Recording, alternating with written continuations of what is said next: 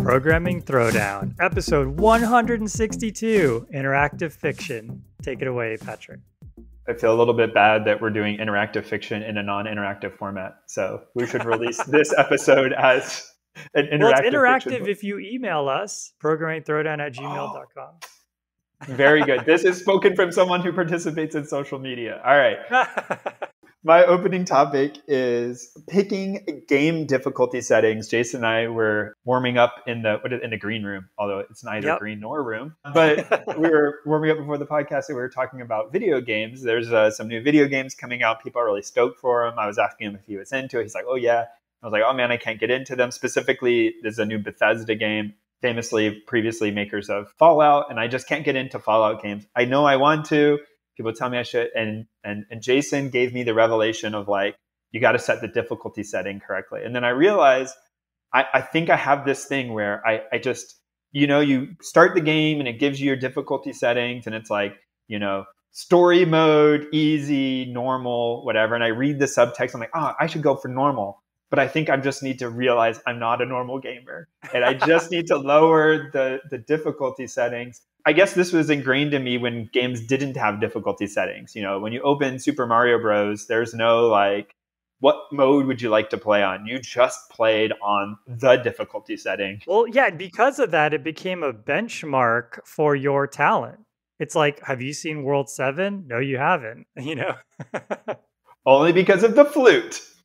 Yeah, that's right, the flute. But you're right, that's the temptation, is to say, like, it's basically, the game starts by asking you, are you smart or not? You're kind of like, oh, no! Yeah, I'm smart. No, I mean, this is the worst way of looking at it, right? Oh, I see. It's like you come into it and say, well, yeah, I'm a smart guy. Yeah, I mean, I should clearly play this game on hard. But no, that's not the right way of thinking about it. So on this topic, I learned about a new world briefly that I've never played. And so I've never been an esports gamer other than like the 3 times I tried logging on to some multiplayer game and heard people significantly younger than me coming over the audio channels complaining about how bad I was and then getting booted within minutes of joining a server because I didn't know what to do. And I just persevered. Which game was this? I don't want to fess up. Okay. But I did read an article briefly, which was fascinating. It definitely wasn't a real life game because that would, okay. Anyways, Diablo 4, there was live streamers in a race to sort of like max their character levels, be the first to like complete the game. And I guess the hardest setting in Diablo 4, I'm not super familiar, is you have permadeath. So if your character dies, that's it. Like it wipes it from the game. Oh, wow. And so if you cannot die even once while leveling up your character, getting to the hardest thing, completing the game, going through these dungeons, whatever, can you imagine you have an internet hiccup or something? It's devastating. So this is what happened. So the person, I guess, you're teeing it up very nicely. Something about, and I don't, this is where it sort of starts to fall apart. I didn't care enough to read deeply. So I guess like the first 100 people to like beat it in this certain mode were going to be like carved into a statue in the headquarters of Blizzard, I think, makes Diablo 4. Yep, that's right. And so they were going to like engrave their names on a statue or whatever. And one of the things I didn't realize is exactly this. So the way the sort of like top runner, the front runner, ended up dying is he had a brief internet glitch. He or she, actually don't know. They had a brief internet glitch. And so in order to prevent people disconnecting when they got into a fight above their level, they instituted exactly what Jason alluded to. If you have an internet hiccup, not that your character, they will kill your character. Not that your character could die in the game, but they will actually just kill it because they think you're trying to cheat, basically. Well, like intentionally? Yes. Oh, no. So it's like an anti-cheat measure. And so this is what happened. The person had an internet hiccup and their, front-running character they had spent many hours doing, anyways, bit the dust. Oh, and so man, unbelievable. Hundreds of hours, dozens of hours. Yeah, it was brutal. I mean, why is that any better than just letting your character stand there and get hit by the enemies? I mean, it seems like at least that way you have a chance of coming back. To reconnect? Right? Yeah, I'm not sure. I mean, it's also a new game. So something about the game, maybe disconnecting, like there's some technical thing, but that is wild. Can you imagine you go into work, and the first thing you see is a giant statue with 10 usernames from the internet.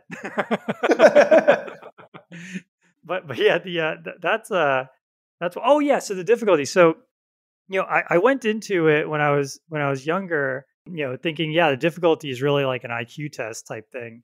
And I remember I played Sim Earth on the Super Nintendo in like the year like 1989 or something, or whenever it came out, 91 or something.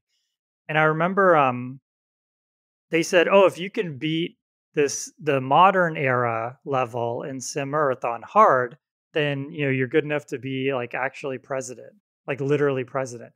And I was a really, really gullible child, so I actually believed it. And I spent countless hours. I finally beat it on hard, and I actually felt like, okay, now I'm ready. I'm not born in this country. I'm born in Canada, but that's okay. I have my Sim Earth high score, and I'm just gonna walk into the White House. So if Jason ever gets a trip to the White House, I guess that's the question he's going to ask. So how long did it take you to beat this? Oh yeah, but now, and this could be just a natural cycle, and so maybe this advice doesn't apply to everybody, but I got to the point now where I say, how can I maximize my fun? And if, in a lot of these Bethesda games, what I find fun is exploring all the different ways that you can do things, like the ways you can manipulate the physics. And yeah, I'll have a character that has a big sword, but also a little sword and a shield, and fireballs and everything, and a bow and arrow. And so, because of that, the way these Bethesda games work is if the less specialized you are, the harder the game is because the monsters are all specialized. And as you go through the game, you're just not leveling any one thing up high enough to take on these monsters. And so, you have to compensate for that by not playing on really hard difficulty. And if and on the converse, it's also true. Like you could play on really hard difficulty, and if you focus on one thing, then you can have a much easier time. But now for me, the difficulty has been more like what is going to maximize the fun. Like I played this game called Terra Nil, which was a puzzle game.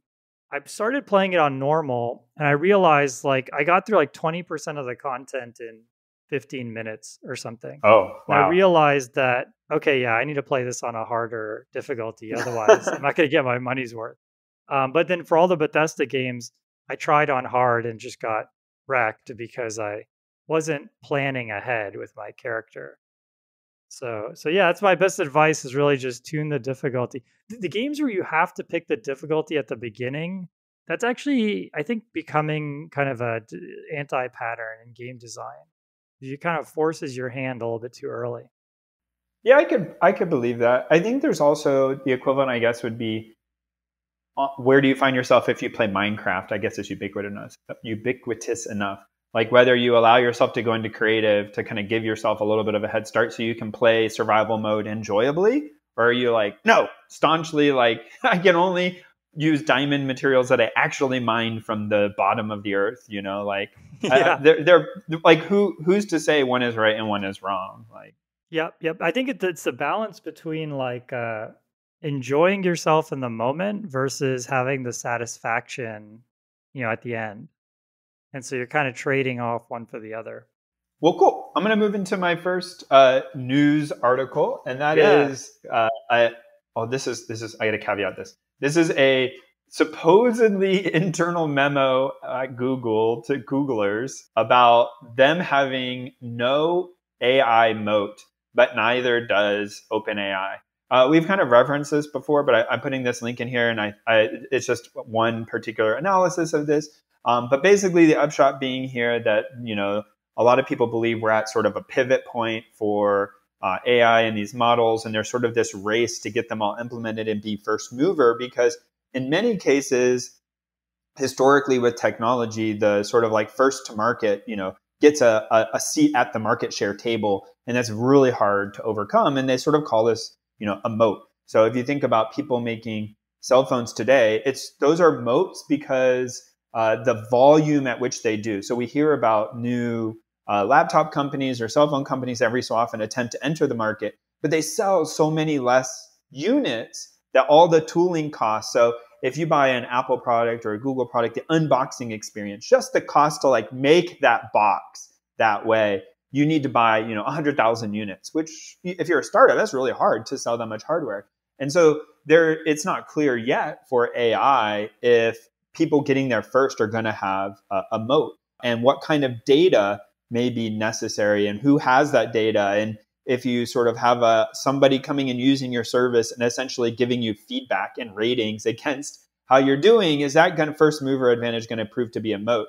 And so this internal article, just an interesting analysis, I think, of how the different moving pieces of AI. So there's the data, there's the feedback, there's the training and how you do the training, but there's also having others do optimization on your models for you and in your frameworks and making them run on lower capacity devices. So if we look at, and we've talked about a few of those on the show, but like OpenAI, ChatGPT, but then others are approaching that level with significantly cheaper hardware. So they kind of had to figure it out, but now others can replicate it on a single computer with much more limited data sets. And so this was sort of an internal memo, but I'm just using it as that sort of topic that is interesting to me from a economic standpoint too. I don't know if this will be transformative in the way people are, or whether this is like a sort of false start, local maxima, whatever kind of thing. I don't know yet, but no one knows. And it's kind of interesting to sit there and watch as big companies try to figure it out. Someone was noticing that, as an example, Bing's deployed some OpenAI powered chatbots, but then over time, they've sort of gotten less useful as people have found like jailbreak escapes for like protections that were put in so that they wouldn't be racist or wouldn't be discriminatory or wouldn't be, doing things they wouldn't want to. And people are finding like ways around it. And so they keep limiting and limiting and limiting.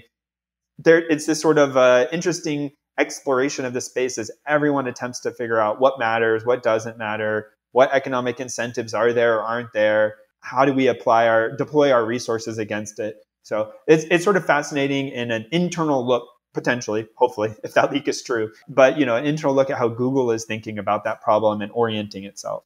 Yeah, that makes sense. I read that. I'm not sure if I believe it or not. I do think that getting customer feedback, turning that into more signal for the model and all of that, you can build a moat there. But yeah, I also am really curious. I think a lot of people sense just an enormous amount of uncertainty. I know I personally have been doing less Googling. For example, I recently decided the whole team is going to go to a baseball game. So we're all going to meet in the same city because we're all spread out all over the country. We're all going to gather in the same city and go to a baseball game. And so I wanted to see if we could get a box office and what that costs per person and all of that. So I actually went into Bard and I said, how much does a box office cost for the Pittsburgh Pirates? And it told me the answer. And this is the kind of thing where like, even if it hallucinates too high, then I will not do the box office. It's not a big deal. I'll just get the group tickets. It doesn't really like ruin my life, right? If it hallucinates too low, then I'll call the person at the box office and they'll tell me the right answer. Same thing. So it's not like it's going to ruin my life if it high hallucinates. Consequence. Yeah. But right. But it like saved me from having to click on a link and then all of that. It's like find the right link in the page. And so that's just one example. I've definitely been doing a lot less Googling, I noticed. That's interesting. So for those like thought experiment questions, like how much does it cost to rent a private jet? Like I know it's expensive, right. But like how expensive? Is it $10,000, $100,000? Like how is it billed? You're right. I wonder that if it has ingested enough, it may be hard to Google, because most of the time that you're going to get sponsored links. And I've tried before because we were having that idle conversation, which is like, how much does it cost to, go to the ski town in a private jet? And it's like, get a quote. I'm like, I don't want a quote. I'm not serious. I know I'm not going to pay for it, but I do want to know how much it is. Like, I'm curious. Well, Bart nailed it. So I ended up going the group ticket route. And, but the same page that sells the group ticket sells the box offices. Of course, they kind of want you. They're trying to steer you into the box office. And it is basically right on. Like whatever Bard said was the right answer. I think it was basically around like $200 a person. With some minimum number of people, I assume. But yeah. Yeah, you actually buy the whole box. But there's different sizes of boxes, right? But they all come out to about that. And so yeah, I mean, I think Bard will cannibalize the whole not 100%, of course, maybe not even 50%, but even if it's 10%. The other thing is I feel like a lot of the people who are moving over to Bard now are the people who will click on the expensive ads. So that's another problem. So yeah, I do think they have a right to be scared, but I do think also that there is a moat if it's done correctly.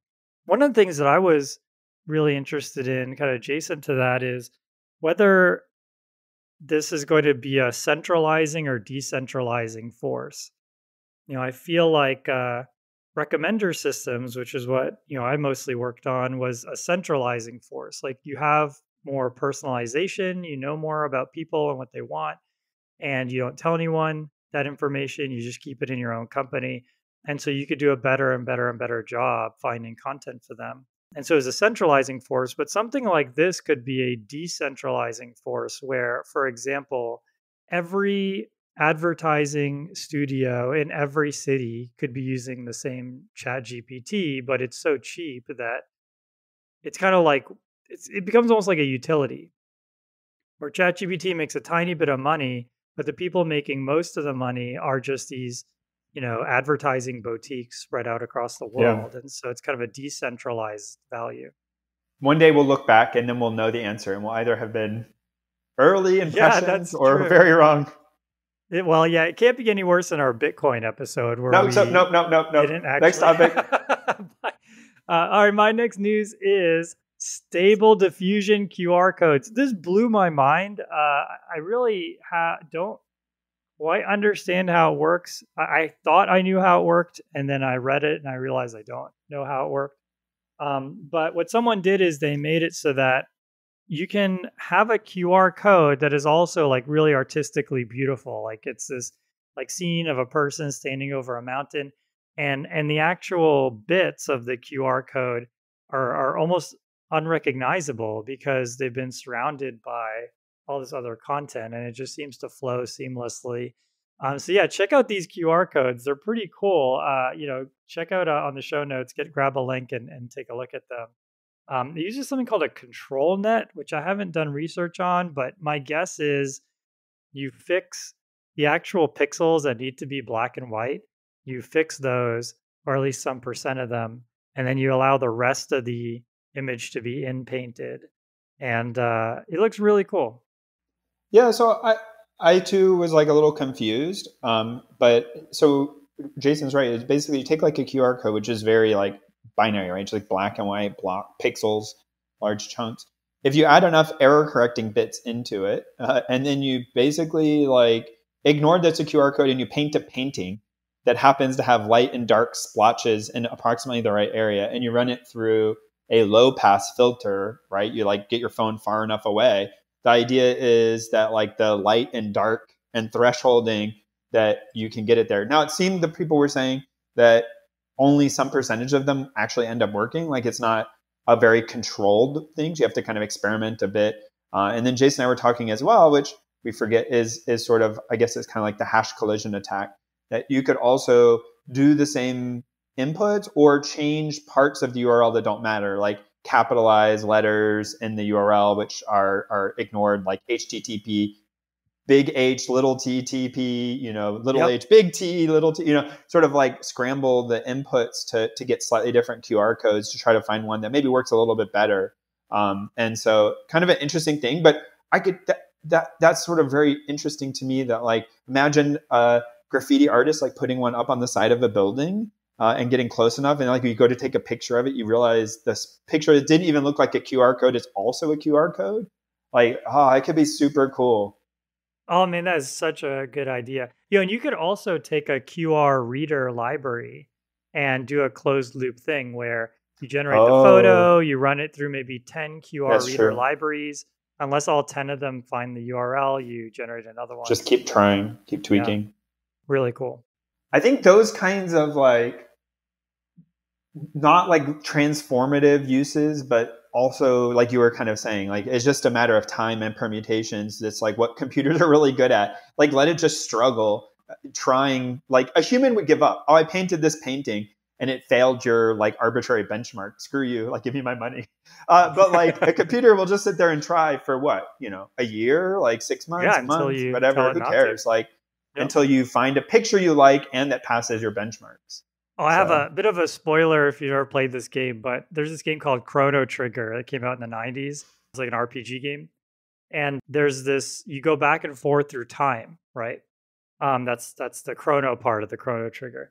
And so there's this one part where I'm going to get this wrong because it's been so long, but basically there's this desert, and the desert, like somehow you feel like you need to like bring life to the desert. I don't remember why, but the way you do it is you have a robot who's like one of the characters in your party, and all the characters have like they're really interesting, dynamic characters. They have good dialogue. And so what you figure out is to take the robot to the desert in the beginning of time and leave him there, and then go to the end of time, and he's like still curating the desert, except now it's like a tropical forest or something, right? And it just blew my mind. It's like, okay, now I realized like that whole as a child, it kind of like hit me then that like, okay, I just went forward in time, but the robot experienced like 10,000 years of transformation or something. It's kind of like that. You can just let a computer go and come back to it after it's painted, 10 million images. It's kind of a weird thing. my next topic is, I feel like maybe we've had this before, but it came up again, and it's a good one, so I'm doing it again. Anyways, learning to make digital music, which is sort of like beats, I guess. I don't know how to describe it, electronic music. Anyways, this is learningmusic.ableton.com, which Ableton is a digital audio workstation, a DAW. So this is like one of my like lingering, like I love watching YouTube videos. I try it every so often. I'm terrible at it. But how like teaching the structure of music, right? So you have like the underlying beats, you have a melody, and the web page is just really cool just to like play around with, This because is they have awesome. little snippets of this DAW workflow in there. So, a grid pattern where you have 4 bars, and then each row, so it kind of looks like a matrix, I guess. Like the top row is a hi-hat, the next row is a clap sound, the next row is a snare drum, the next row is a bass drum, and you're clicking in the squares and sort of programming how the drum track sounds. And then you have vertical bars to represent notes on a music staff, I guess. And then, you're programming the melody, and it's sort of teaching you kind of like the components and the structures. I will say I did do most of it, and it doesn't really teach you like good music. It just teaches you like the structure. So if you had a music in your head, you could like learn how to put it into the computer. But I don't have the music in my head, so that part's a little bit missing. But yeah, definitely check it out. Yeah, super cool, easy way to play around with, show kids. Like it's very, I would say like an intuitive learning experience. I have the same thing where like I don't understand how they came up with this pattern and why that sounds good. But yeah, I love stuff like this. So if you wanted to make mediocre to bad music and you're me, this will teach you how to do it. Nice. Yeah, no, this is amazing. You're definitely gonna play with this. Yeah, I think this is great for kids too. Very accessible. You just click on these boxes, and it will add more, like change the sound. Cool. All right, my next topic is GPT for all. There's probably a temporary name because I know OpenAI has been trying to sue anyone who has GPT in their name. Oh, really? But GPT for all is a desktop application. You install it on your desktop, and it has a list of open source, chat engines. And so you pick an engine or pick multiple engines, and then now you have like a GPT on your desktop, and it's all local. Once you download the engine, you don't have to download anything else. And so I had a bunch of questions. One thing I noticed with the open source ones is you have to kind of cheat a little bit. So instead of just saying like, who built the Eiffel Tower? You actually have to say, question, colon, who built the Eiffel Tower? New line, answer, colon. And if you do that, then it knows. If you don't, then these like language models will just like go off the rails. And we actually talked about this with Hagai in that episode. So if you missed the generative AI large language model episode that we just did, definitely go back and give that one a listen. But this is really, really cool. It runs totally on your desktop. It runs basically real time, like it's generating 1 or 2 words a minute, a second. And I really enjoyed this. I think if we could get it on a phone, that would be even better. I'm sure they're working on it. I saw as well so there's this tool for gluing together a lot of these things called LangChain. Do you know about this? Oh, no, I haven't heard of that. Okay. So somehow it ended up in my like YouTube feed, and I watched like a few videos about it, and I keep getting random like how to make money by generating, various like print on demand Amazon books using AI. Okay. So this LangChain is a way of doing the stuff that we've been talking about, but gluing it all together. So you want to take text and run the embedding on it so that you can search a vector database. So you want to use OpenAI to do the embedding, put in your token and it'll help you. And now they're actually producing like, I guess we would call them WYSIWYG or like non-coding ways of like just dragging, connecting the boxes together. So if you wanted to like run multiple open source generators and how would you combine them? And so there's little blocks and you're dragging the blocks around. And so we've talked about before, like if you want to ask a question like against a corpus, how do you ingest that corpus? So there's like ingesters. So like, I want all Hacker News articles and links and comments to like go into something. So if I'm searching for what's a good C++ tool to do debugging, right? Then like all the Hacker News corpus is in there. And so they have these blocks and you can kind of just plop them down and connect them. The community is just moving super, super fast around like how to connect all these up, how to do this hybrid workflow in a way I've not really seen before, where like, I might send my tokens up to, OpenAI's tokenizer embedder, but then locally I may, do this text parsing and the splitting, and this sort of cloud local hybrid is really interesting to see evolving. Yeah, totally. I know that there's also been a ton of work on trying to get these models to run on all sorts of different hardware and figuring out what concessions you can make. I was amazed to see the 4-bit quantization. So Whoa. you only have 16 values for each weight in the neural net after you're done training it. And that still works really, really well. So that blew my mind. Oh, I see this. I'm going to check this out later now. I would not have assumed you could go that low. Yeah, it's wild. Yeah, I wonder, honestly, I feel like this gets back to the thing we talked about with Hagai, where there's just not enough data to satisfy these huge models. I almost wonder if maybe they could even do the quantization during training. It would be even better. All right, time for book of the show. What's your book of the show, Patrick? Mine is a graphic novel by an author I've recommended probably 75% of the time. But anyways, Brandon Sanderson, and the graphic novel is White Sand. And in this sort of same universe as a lot of his other works. But actually, interestingly, the graphic novel, so I have this, I read the graphic novel, it is good. But I did something which I had not done before, which is I've talked about before doing audiobooks. So audiobooks of a graphic novel, a bit weird. Yeah, sure, I get it. But I did a specific, which is like a visual audiobook. Oh, what is it called? And what it does is instead of just one single narrator, graphic audio, there you go, is sort of like specific group that did this one. Rather than just a single narrator reading or like, two narrators, they have like the sound effects, like, so-and-so was walking across the sand. Okay, I'm doing terrible that's cool. Foley art. That's like the old radio, radio era. Yes. And so they kind of did audiobooks for this novel, and I listened to it with my kids, and it was sort of like a little bit more immersive for them to kind of like hear the, walking across the desert and the wind is swirling, and, you hear the sound of the wind. Some people probably find it really annoying, but also every character has their own voice actor doing it. So not just someone having a slightly different voice, but actually like, it's a full cast, does the whole thing. It's really cool. And this is the first time I listened to it. So the book was good, yes, but also this particular presentation style was pretty legit. I liked it. Now that you mention it, there is no generative AI for sounds yet. Like you can't type in, feet crunching on the ground and get an MP3. But if you could... Get to it, man. Before the podcast comes out. You gotta hurry. But imagine if you did that, then you could take old audiobooks and add sound effects to them. What sound effects would get added to our podcast, Jason? No, snoring. A podcast, it would, who knows? It would be, maybe we put a laugh track in. Every time we do our like book of the show, you would get some sort of jingle.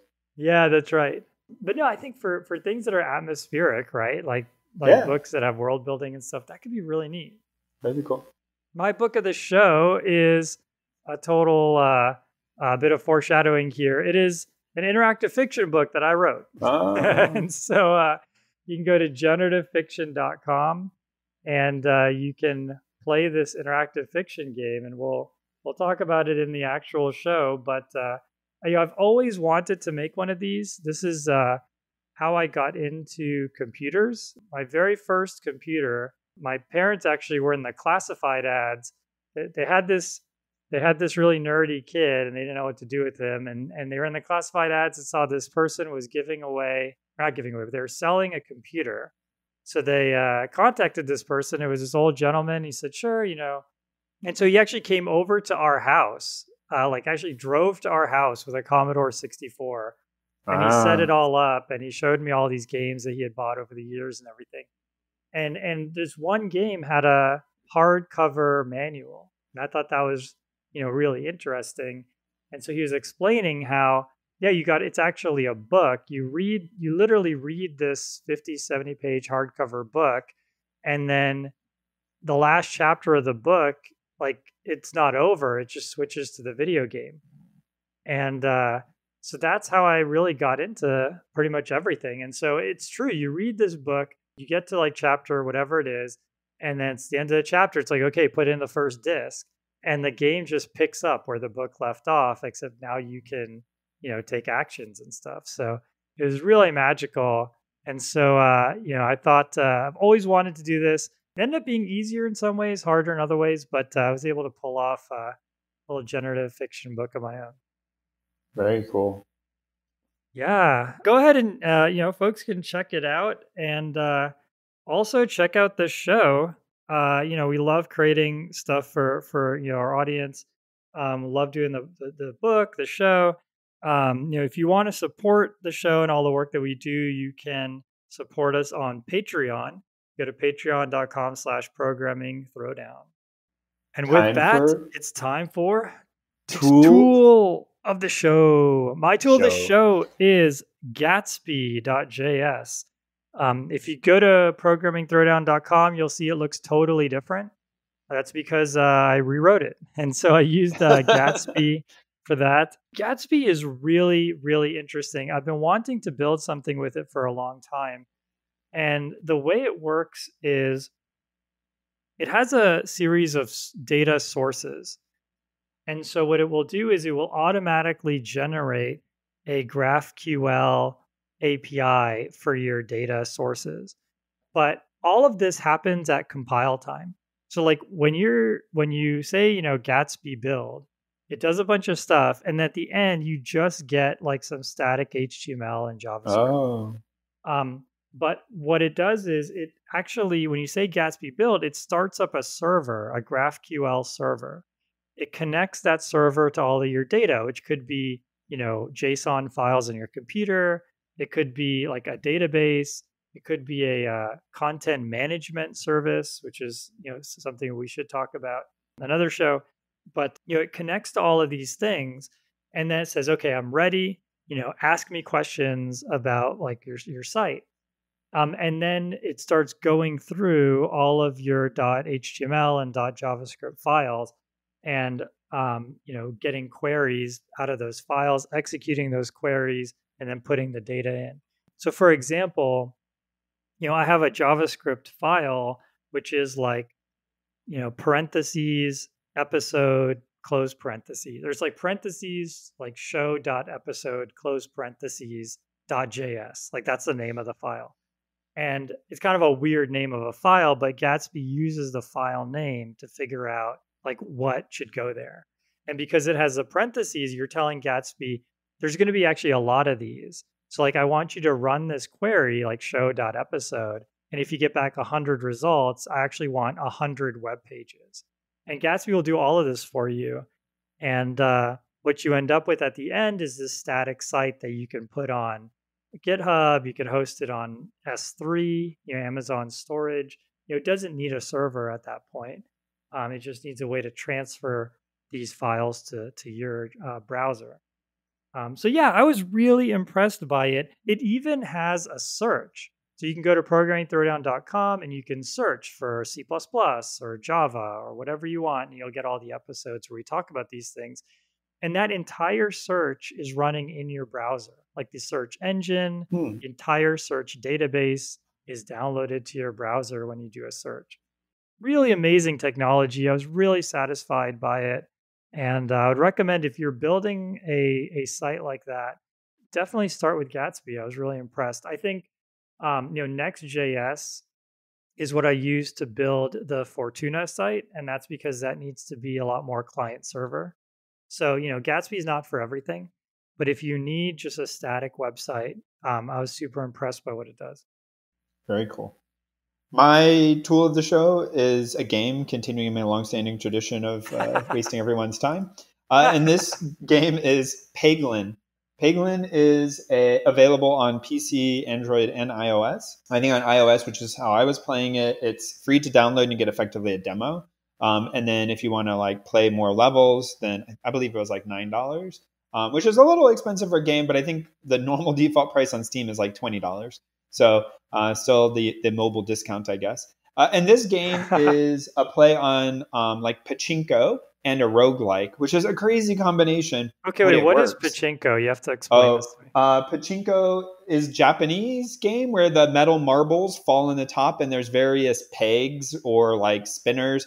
So kind of like a pinball machine, except you can't push the pinballs back up. So they sort of bounce around and fall down through various obstacles. And so you have some your sort of ball bearings that go in through the top. You can control sort of the angle they come in at. They're sort of like an angle selection.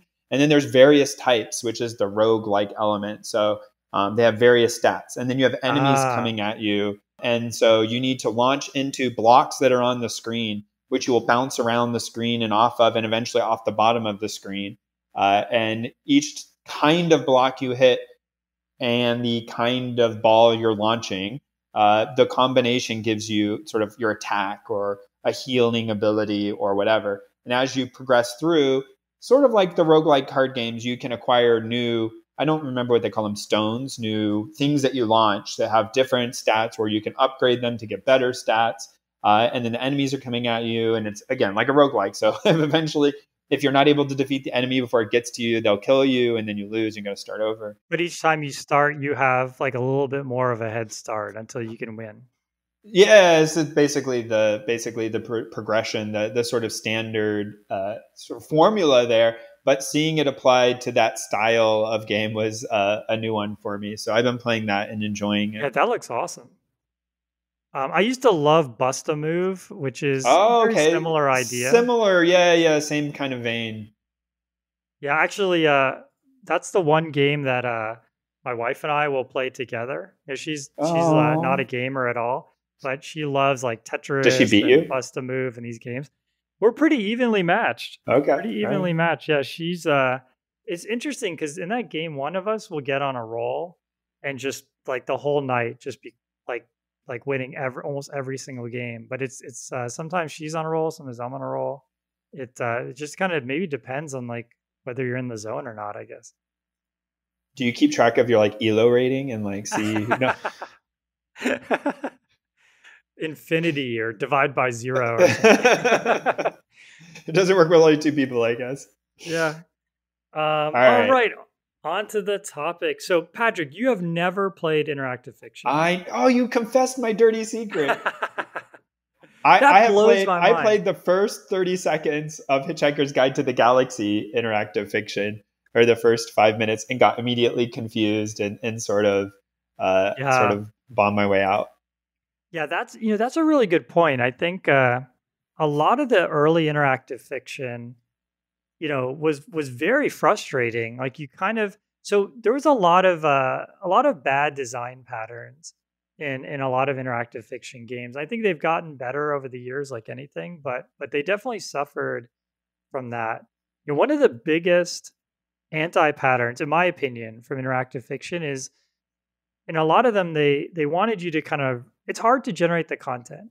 right? Because you have to write the room descriptions. You have to think about, anticipate all the things a person could do in that room and like write answers for all of those things. So let me kind of walk it back. So interactive fiction is basically a text-based game. You write text to kind of advance the story or have your agent do things, and in exchange you get text feedback. And so, for example, you can type look and you'll get a description of the room. You can type go north or open the door or pick up the torch, and your character will kind of do these things. And so, as you can imagine, this is extremely open ended, right? I mean, think about Minecraft. In Minecraft, you can go left, forward, backwards, right. You have an interact key that does all your interactions, and then you have kill, right? And so that's basically, I mean, I know there's a lot of emergent behavior there, but on the surface, the action space is relatively small. In this case, like you can type anything. Like the game is supposed to let you type just about anything. And even though they try to guide you a certain way, and there's usually a help screen in the beginning that kind of gives you a list of suggested actions and a way to structure your inputs, it's still like extremely wide surface area.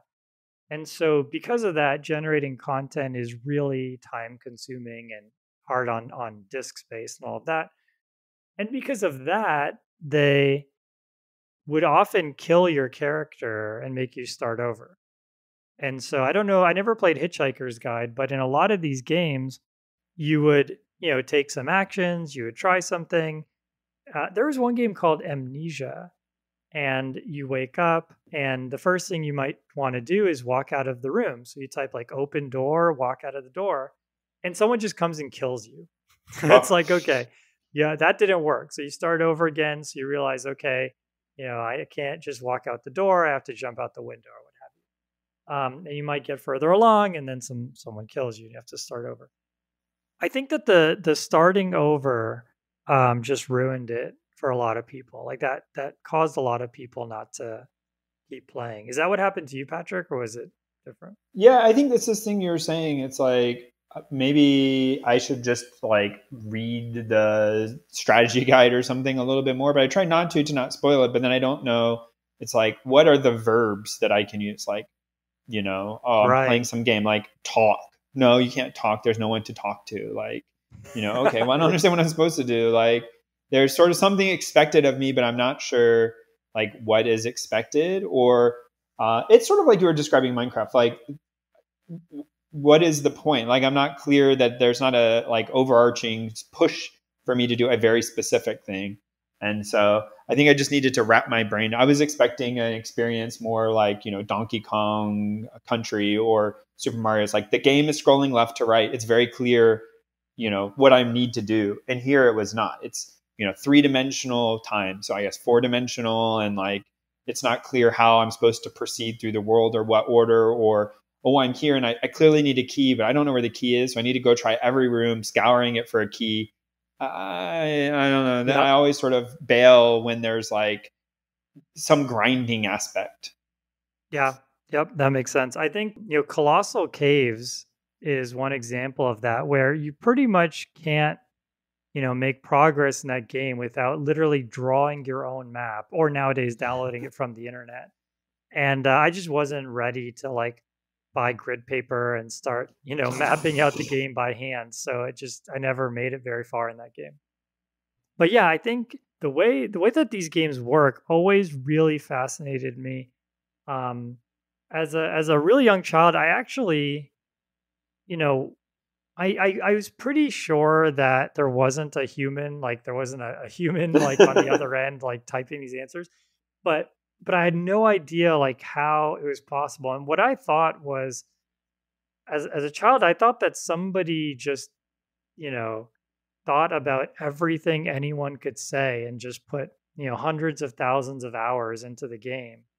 But what I found out later was that, there's a lot of natural language processing and like statistical tricks that people can play that kind of guide you in a certain direction, where it feels like you're doing anything you want, but you're really not. It's kind of just slowly coercing you to do something specific. I think for that one, the one that I guess like the modern equivalent is, did you ever play the game Scribblenauts? Oh yeah, the game's great.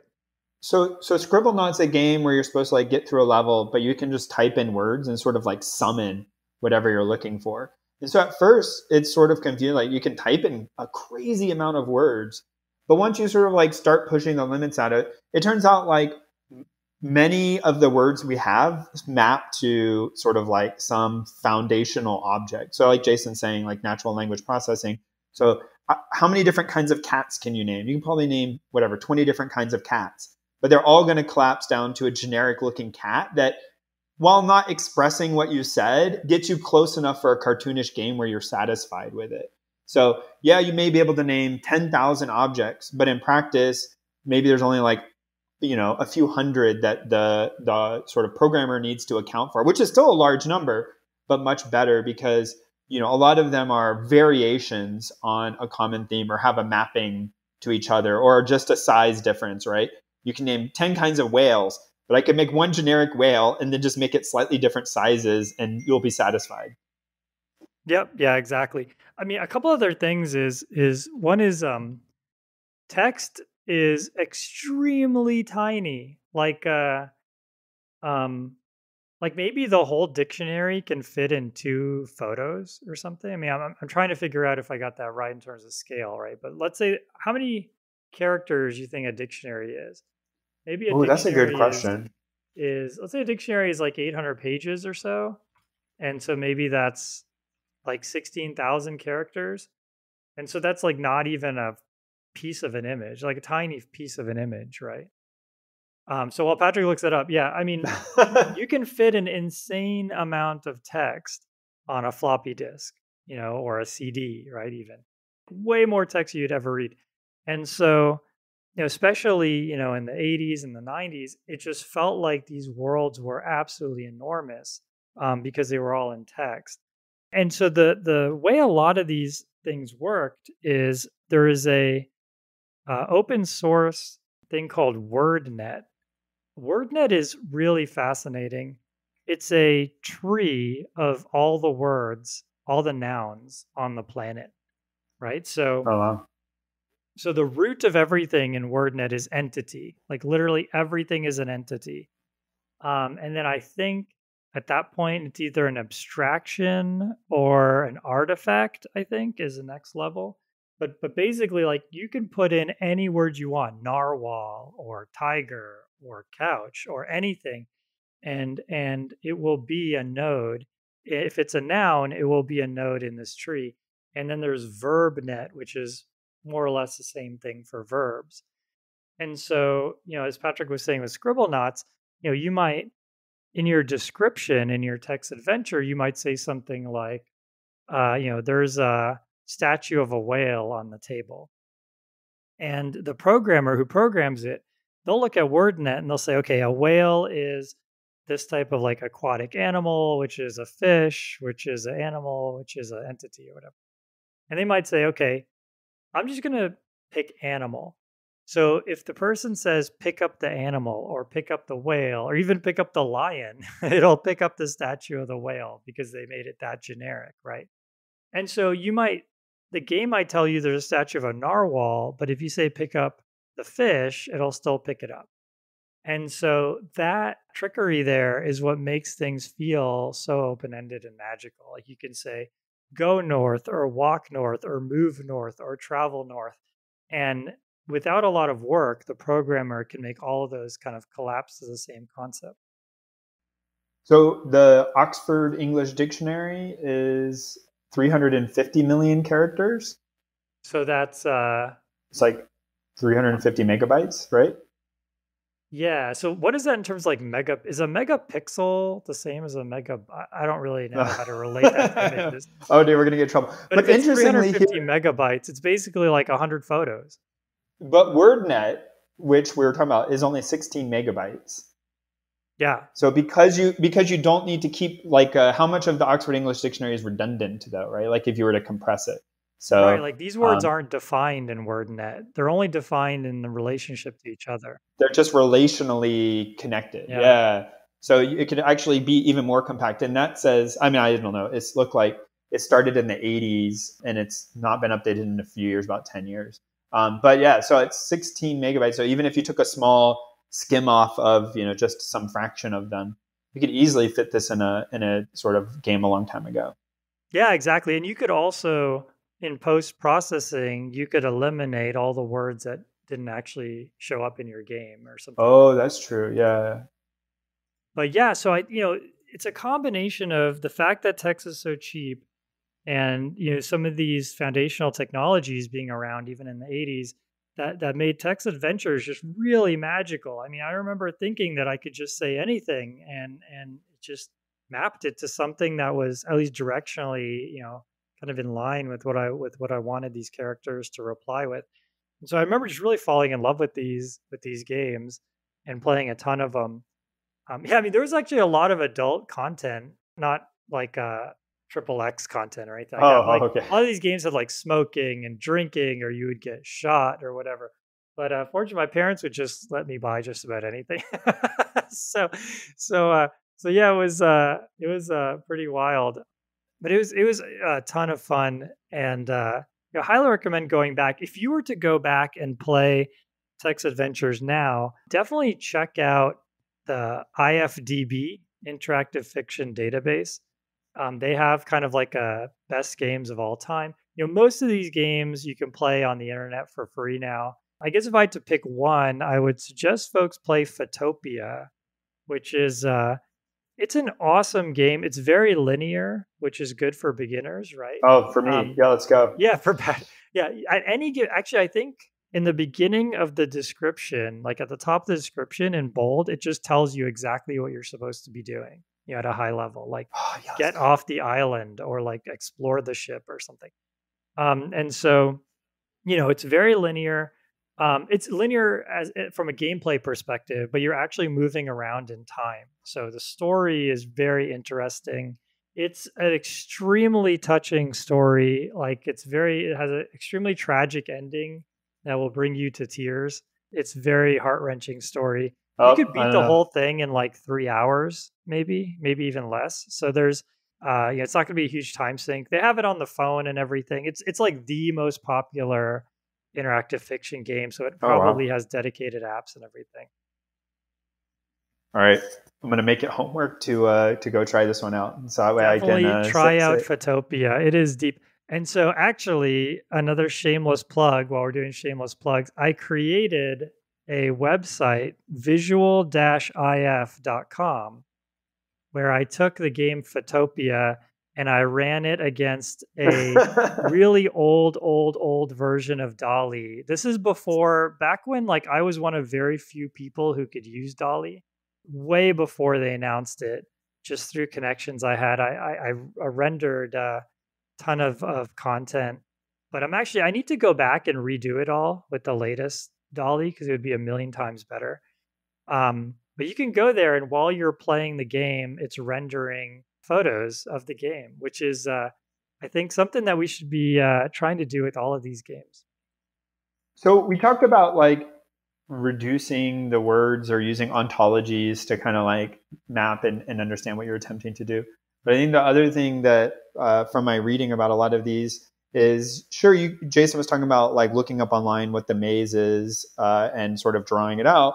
But I mean, since I don't even know how long, like maze generation has been a form of what I'll call procedural generation that a lot of these games could use. So now if you go to play the game and you have rules for, I need one way in, one way out, I want these kinds of rooms to be done, then you can write a procedure for generating these on the fly. And then every time you play, it's going to end up being a little bit different. And I think procedural generation is something like we already referenced, sort of Minecraft and others, that continues to be very, very popular today. And we'll probably have a whole show to talk about various ways of doing procedural generation. But it's interesting to me to think like when I think about writing a maze generator, which I feel like people get introduced to pretty early when they do computer science, you always think about it in the sort of visual representation. But here you could make a maze with no visual representation. And instead, you're literally text-based, sort of attempting to move through the maze. And I guess if you wanted to be arbitrarily brutal with a difficulty setting, you could make a very complicated maze that the person is attempting to get through via description. Right, and with text, it doesn't even have to be Euclidean. Like you could have non-Euclidean spaces, and trust me, I've seen some painful interactive fiction games where is that a thing? Like Portal, like, you know, folded spaces? No, oh no. Yeah, I mean, like there's some of these games, and it's not even, it's kind of just bad design. Like for example, you might go east and then go up and then go down. And you kind of think that if you went west, you'd be back where you started. But just the way the game was going down actually also moved you west. So it just, there's just all these like weird non-Euclidean things to a lot of these games. Yeah, one-way doors and everything. So it can get pretty gnarly. And that's where, you know, playtesting, you know, you can't get away from playtesting, especially with text-based games. But yeah, I think the procedural, like actually, you know, Amnesia is a good example where, you know, eventually you will find a way to leave your hotel without getting shot. You already told us. You already spoiled it. Yeah. Spoiler, you won't get shot in the first 5 minutes, but it takes you like for an hour to figure it out. Like you have to, there's one point in the game where yeah, you walk out, you get shot. And it's like, okay, I figured out how to not get shot. Oh, but I forgot to put clothes on and they didn't tell me until it's too late. And so now I get arrested for being naked and then the game's over. So of course. It was you know, a mess as far as game design is concerned. But if you could make it out onto the streets, and you're in Manhattan, if you could make it out onto the streets of Manhattan safely, you literally had all of Manhattan. And like all the most popular buildings were on the right street. And you could go to any street and the streets connected the same way they do in Manhattan. And they'd put the entire city there on a floppy disk, which was just absolutely remarkable. And as you said, I think it was almost all the descriptions were kind of like pieced together on the fly. Like there wasn't a fixed description of every intersection. It was all just composed of a bunch of facts that they joined together on demand. I feel like there's always a relationship between interactive fiction and then I've never done them, but tabletop RPGs where like, yeah, you know, the dungeon master sort of has a description of the dungeon and you're moving through it, which is cool. But the thing that has always fascinated me is some of them, it becomes like a cooperative storytelling. Like we are collaboratively deciding what, and you get like you're kind of saying, almost do anything you want. Like I want to get in an airplane and go to Hawaii and just take a vacation for a week. Okay, well, what does that do to the world, right? And rather than a pre-canned, you got to do it my way, there's not even necessarily a clear destination.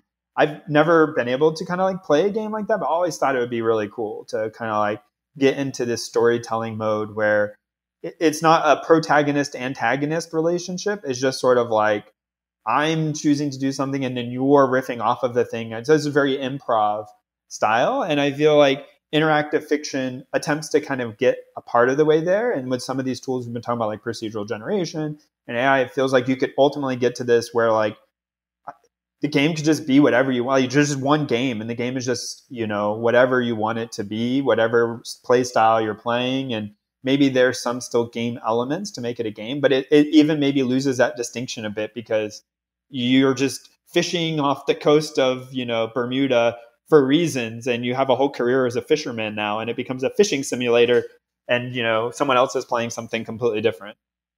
Yeah, you know, I also never played tabletop, but I've heard just fantastic stories from friends who have played it. The one that comes to mind, someone said that they were trapped in like a jungle and they were surrounded by lions or monsters or something. And someone had figured out that he could cast his icicle spell on a tree. And instead of trying to like injure someone with the icicle spell, which is what, you know, the game is designed around, instead they just cast it on a tree, hit the tree with an icicle, and then put a bucket under the icicle so that they all could drink, so that they could survive in the wilderness. It's like that kind of like, just human ingenuity. It's I think that's why it requires a human dungeon master. But maybe again with all this generative AI, maybe there's something that people could do there, like that programmers could do there. I feel like we're getting into some description of a metaverse. I feel like there's a side rabbit trail here, but I think we'll just leave that one aside for now. Yeah, it's so true. Yeah, that's it's wild. But I think definitely take some time to check out IFTB and check out Photopia. If you want to make an interactive fiction, there's a bunch of tools to help you do it. In the case of the Fortuna, the thing that I talked about in the tool of the show, I wanted to integrate ChatGPT, and so I had to basically write the parser by hand. That took a lot of time. I mean, I have a background in AI and all of that, so it was not too bad, but I wouldn't really recommend that to folks. There are a bunch of amazing tools out there for generating text-based games. One of the most common is called Inform. So Inform was, I believe it was the tool that one of these companies that made a ton of these games used Inform. And then eventually Inform became a tool that you could buy, and then it became a tool that you could use for free. And then now I think it's even open source. But Inform is really interesting. You actually create the game. The source code of your game is English. So your game source code is like, there is a room. Here's the description of the room. There's a torch in the room. You can pick up the torch. There's a chest in the room. The chest is openable. The chest has its own inventory. Like you literally say those words. And then that's the source code of the game. And so that by itself, I mean, maybe that deserves a whole show on like, it's like prose source code. But that's fascinating. It's worth trying to make a game and Inform just because of the whole experience there. Wow, this is crazy. I'm looking at it now, and so they're giving an example of how you would describe a room. So I'm just going to read this one from their page. East of the garden is the gazebo. Above is the treehouse. A billiards table is in the gazebo. On it is a trophy cup. A starting pistol is in the cup. In the treehouse is a container called a cardboard box. That's crazy that it's almost like you're writing how you would play an interactive fiction game to make an interactive fiction game. Yeah, exactly. Yeah, it's totally mind blowing. It's the kind of thing where it is kind of restrictive. Like it wasn't clear to me how to like integrate that with ChatGPT. It's not like programming, but it's really interesting. It's a great way for people to get started just building anything on the computer. If you're looking for something that's more traditional, there's also TADS, Text Adventure Development System. That's more of like a traditional programming language where you kind of assign properties to things, and there's probably like JSON or YAML, or there's some file that describes the different objects and everything. But yeah, there's a lot of really good content. And then as far as designing a good interactive fiction game, I want to recommend Emily Short's blog. She has a fantastic blog on how to design it, how to keep people motivated. What's a good way to start a game like that? So like Amnesia is an example of a bad way to start a game because it's like open the door, you died. So you need to kind of start with something that's very guided, where people, you kind of give all the right hints for someone to do X, and they do X, and you pat them on the head and say, good job, right? Just to make sure people could do the basic concepts, and then start moving into trying to assemble intuition so that if you're following things right, and if you're observant, you could go through the whole game without dying. And when you die, you find out, okay, I actually should have seen that coming. And so, she and other game designers are really good at kind of explaining how to do that properly. So yeah, a bunch of great resources. Highly recommend people give it a shot. It's really fun. And I think, this is an area that's ripe for generative AI. I mean, I took a crack at it with my thing, but I think in general, having this sort of generative AI that can sort of weave itself into the story is something that is going to profoundly change these text-based games. Like, I think it might even bring a second life to them. But if not, at least it's going to be extremely transformative to them. Because, for example, you might say, oh, the bricks are really mossy when you're writing the description of some cave, and you're just, filling in content. You don't really want the player to care a lot about the bricks. You're just, continuing to build the atmosphere. World building. Yeah. World building, that's right. But your player doesn't have your brain, right? And so they might think, oh, there's something to that, and they might want to look at the bricks. And so, if you say something like, oh, the bricks aren't here, or like there's nothing interesting about that, like a generic answer, then it's kind of gets a little frustrating. And so here you have the potential to like have an AI describe anything. And it's really going to change this field in a huge, huge way. Even, adjacent things like we talked about Bethesda games, like imagine Skyrim, but you could just say anything you want to the NPCs and they will answer, in an atmospheric way. I think there's just something incredibly powerful there. Well, I learned a lot today about interactive fiction as a genre that I've always heard about but never done. So I've got my homework to go play football. I got to open up in a tab already. So apparently I'm going to cry at the end. So I'm not sure I'm ready for that. But like we're going to go. Yeah, I mean, I don't consider myself a particularly sentimental person, but when it comes to movies or games or something where there's something tragic, I guess I'm a sucker for being sad at tragic things or something. I don't know exactly how to describe that, but even like if they start playing the song, like if a main character is going to get injured or die or something, you just get that song that starts playing, like the most nearest example is when Luke Skywalker, old Luke Skywalker, well, am I going to spoil something important? Anyways, basically, I'll spoil it. Old Luke Skywalker sacrifices his life in one of the Star Wars movies. And I started tearing up. Like, I'm just a sucker for that stuff, I guess. So you might not cry in Photopia. That's where I'm going with this. I have a very low barrier to entry for crying and happy stuff. Cool. Well, hey, definitely, folks out there, check out Interactive Fiction. It's a ton of fun. It's a great way to get started coding. There's a ton of free games that are super high quality, very accessible. You can play on your phone. You can play on anything. It's just text. We will catch everyone next time. Thanks again for supporting this show. Thanks, Patrick, for putting up with me. This is my episode that I really wanted to get out there. So thanks for indulging me in an Interactive Fiction episode. And we'll catch y'all later.